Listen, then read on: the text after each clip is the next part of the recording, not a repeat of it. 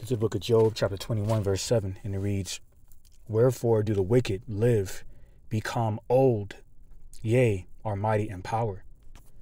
First and foremost, as always, just want to give all praises, glory, infinite honor to my power, the God of Abraham, Isaac, and Jacob, who is the God of the living, Yahweh Bahashem, Yahweh Shai Barach Wadash, which is our praises to the Heavenly Father, Yahweh, in the name of his only begotten and anointed Son, Yahweh Shai, and the Holy Spirit, who is our strength and our redeemer, and our light and our salvation.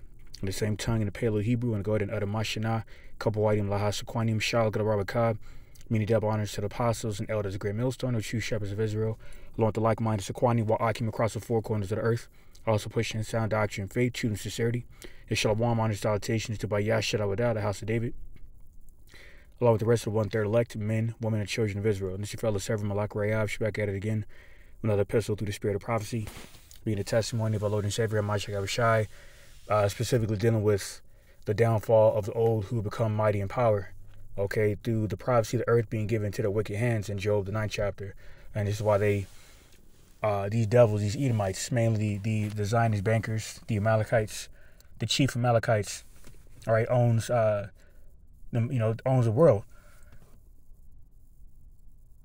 all right, through the central banks, the IMF, all right, 96% of the global media outlets for to control the narratives through their propaganda, all right, for to proclaim and profess that they are the people, the chosen people of the Lord, when they are not, when they don't fit the prophecies of the ancient Israelites, especially by way of what the terms in which they refer to themselves as, which are nowhere in the scriptures, man. All right. So you can see here, this damn devil, this old decrepit leprous devil, Jacob Rothschild, all right, which is ancestor of Walter Lionel Rothschild, well, who established the Balfour Declaration to further, create the Israelis, all right, for them to further perpetrate the fraud that they're us. This devil has been added to the growing list of devils that have kicked the bucket within the last few years, starting with as far back as 2017 when David Rockefeller, kicked the bucket at age 101, despite 7 different heart transplants, okay, from Jake, okay, which is what that movie Get Out was based off of. All right, David Rockefeller still kicked the bucket, and then a few years later, Prince Philip kicked the bucket, okay, and then Evelyn Rothschild kicked the bucket a few years ago. It's already been 2 years since he's been dead, and then Queen Elizabeth kicked the bucket, man. So those are some pretty prominent figures of the Edomite Confederacy that have dropped dead. Okay, and then you have this devil that just added it to the list. So they don't have anyone really standing that's very well known, except for their offspring. Okay, so I'm going to bring this out. It says, you can see here, you see what it says here. All right. It says Lord Jacob Rothschild. The devil don't even deserve that surname or title. It says Jacob Rothschild's passing reminds us of the key role the Rothschilds played in the Israelis' creation and growth, which I just spoke about. Jacob's great uncle, Walter, was directly addressed in the historic Balfour Declaration that supported a Economy state. Walter Rothschild's friendship with Israel's first president, Chaim Weizmann, highlights the family's significant influence in early Zionist efforts. All right. So he ended up leaving his offspring, leaving his fortune to his offspring. It says here, my name is Jacob Rothschild. My family's worth $500 trillion. We own nearly every central bank in the world. We finance both sides of every war since Napoleon. We own your news, the media, your oil, and your government. You have probably never heard of me. Well, now you devils have become more of a household name because, people are becoming more privy to your satanic devices, which ultimately has led to you and further identified who you are, and which is a devil, okay, according to biblical prophecy, who was created to steal, murder, and destroy, pursuing the St. John 10th chapter. And this is the only reason why you're ruling right now. You are not ruling out of nobility, okay, on the right-hand side, in terms of morality, integrity, and righteousness, more importantly, but rather the nobility on the left-hand side. Hence why in Psalm 149 chapter prophesies how the noble shall be bound with fetters of iron. Meaning you devils you're gonna wind up in chains, especially all of the dead Edomites I mentioned, of the chief upper echelon status of this Edomite hegemony, okay, will wake up in chains. All right, right now, well, as it is at this point, they have already received their judgment in the spiritual realm, but before the righteous throne room, okay, of Yahweh by Shemashai, which will play out on earth in captivity for 1,000 years before it eradicated. They and their nation eradicated off the earth for destroying the earth, all right, through their satanic devices, all right, including the Holy Land, okay, all right, through bloodshed, carnality, okay, pursuing the name in the 3rd chapter and so forth. It further identifies who these devils are, their wicked, vile, profane nature, okay, pursuing the Hebrews, the 12th chapter, and so forth, all right. So that was so that was pretty much the point. Yep, Jacob Rothschild, the son of Satan, one of the most evil people in the world, has died at age 87. All right, and then there was a painting or image or a photo that he took with a known Satanist. You go ahead and bring that out.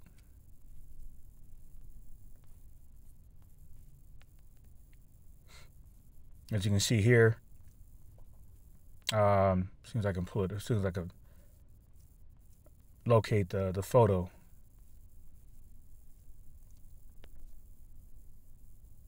All right, let me jump up a bit. I don't know. All right, this devil. Here it is. Jacob Rothschild photographed with Satanist Marina Abramovich in front of a 1797 painting titled "Satan Summoning His Legions," and that's why in the book of Exodus, the 22nd chapter, says, "Thou shalt not suffer which shall live." Now this devil is maggot food, okay? For living this satanic lifestyle, all right, and further, in influencing the world, all right, to follow suit by way of this satanic council, all right. So there's another dead, decrepit, old devil that was great in power that's kicked the bucket. Is another omen that Esau is falling and losing his rulership.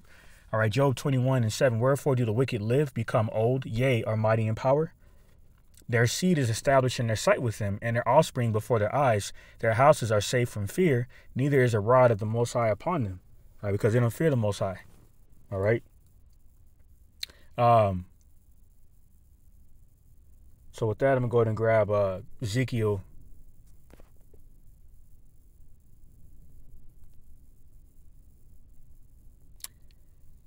All right, so I'm going to grab Ezekiel 35.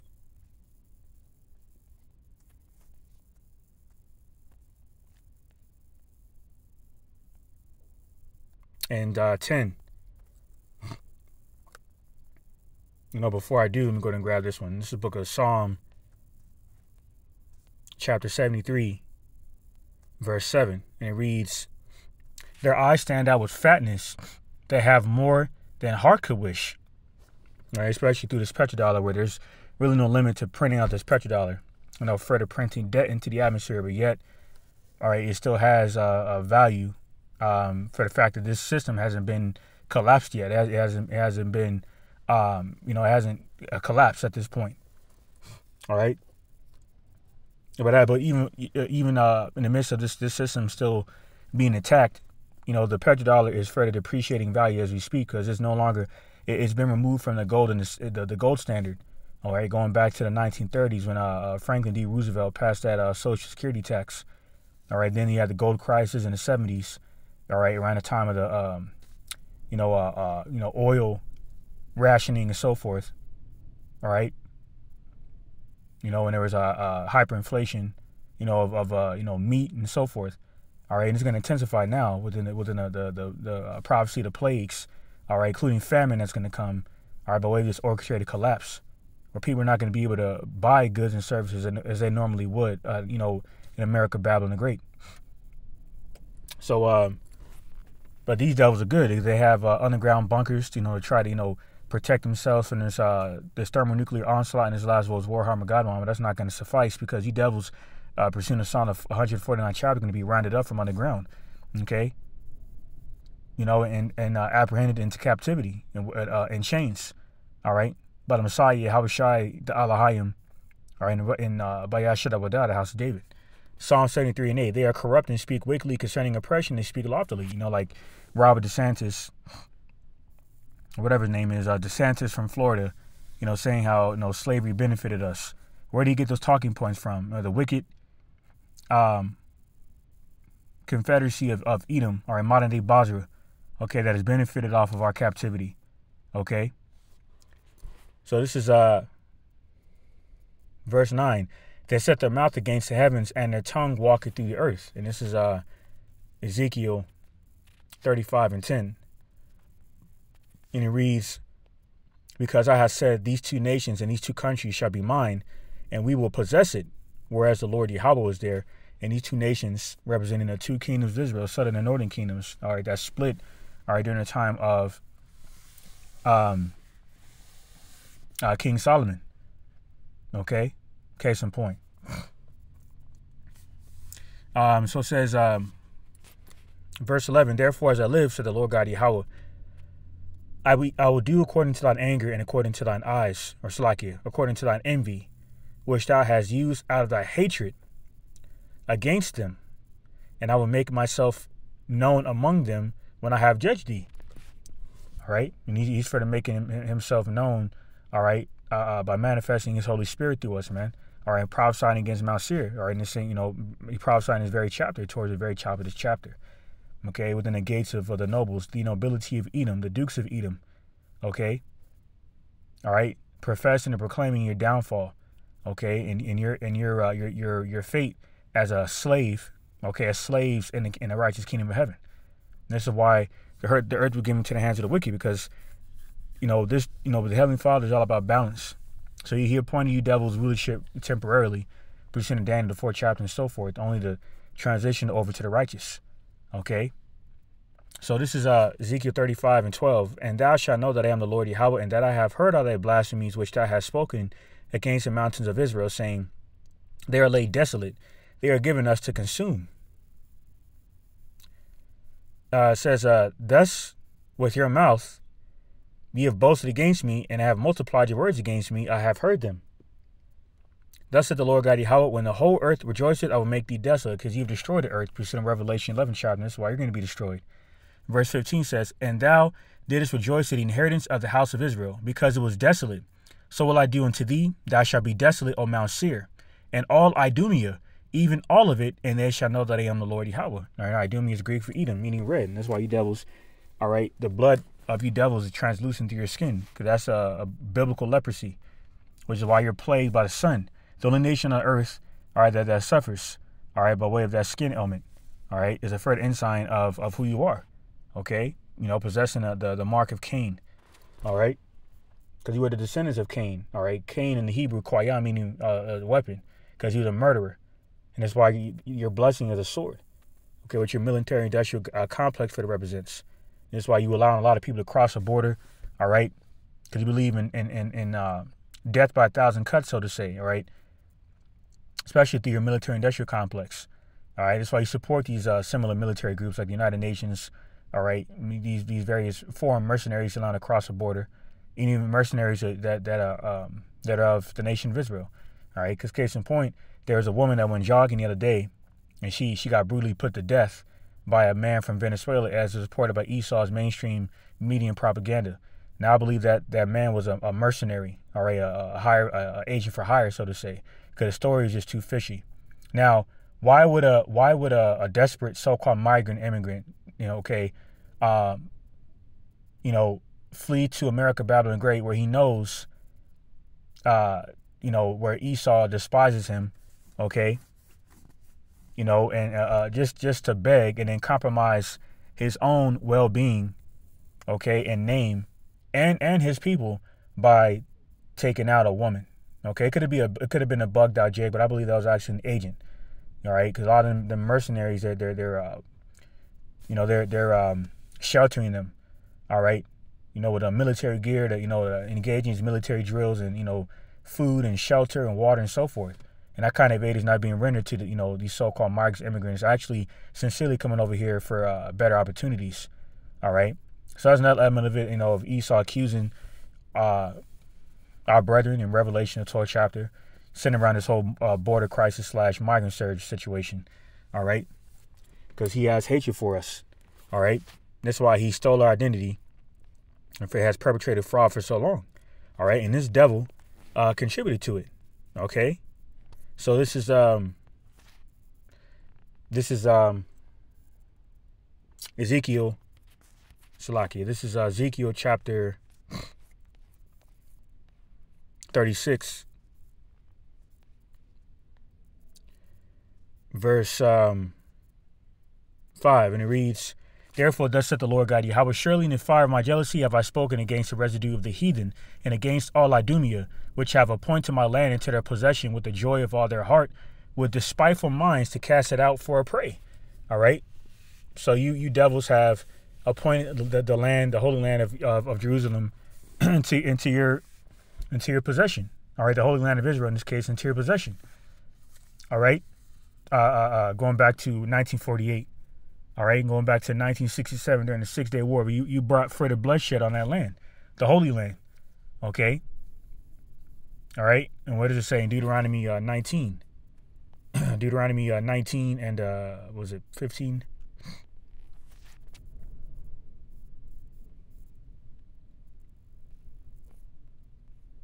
Salakia.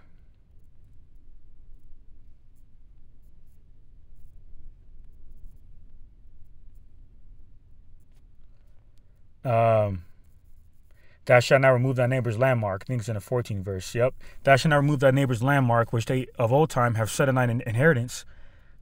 Okay. Which thou shalt inherit in the land that the Lord, Yahweh thy power, giveth to thee to possess. And who did he give the land? Who did the Lord give the land, the holy land to? The Israelites. Not the Edomites perpetrating to be the Israelites. These false names like Israelis and Zionists and so forth.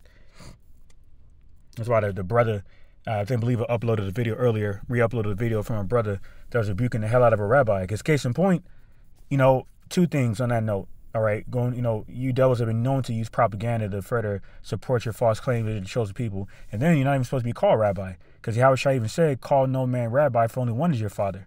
So you devils are just being exposed in every which way imaginable, because you're at your wit's end. You're at your end of your rulership.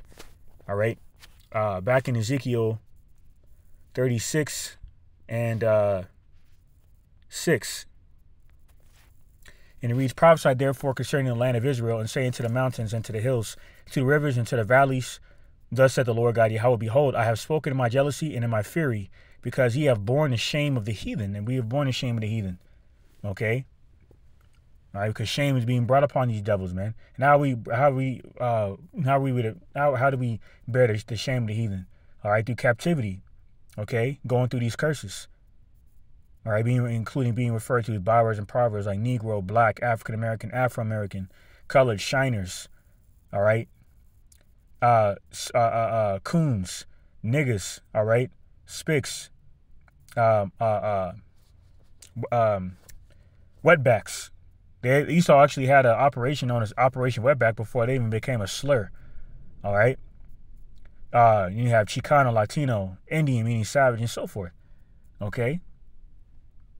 All right. So those curses for identify who the lost 12 tribes of Israel are. All right.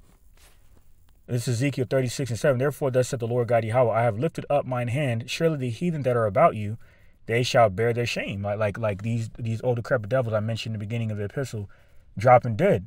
Okay, the decrepit, vulnerable state. Okay, because 87 ain't nothing, man. Even 101 ain't nothing. Because we're gonna live, you're gonna be immortal, man.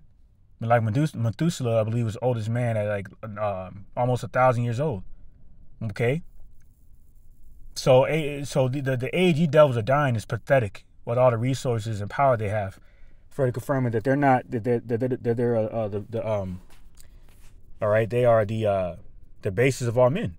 This back in Job 21 and 13. It reads, "They spend their days in wealth and in a moment go down to the grave." Okay. All right. And essentially that word there for grave, that word there for hell, there's a word, the Hebrew word hell, shawa'al or sha'al. It's synonymous with the word grave, meaning pit, symbolic of death and destruction. And it's like what you devils have been experiencing. Evelyn Rothschild, all right, David Rockefeller,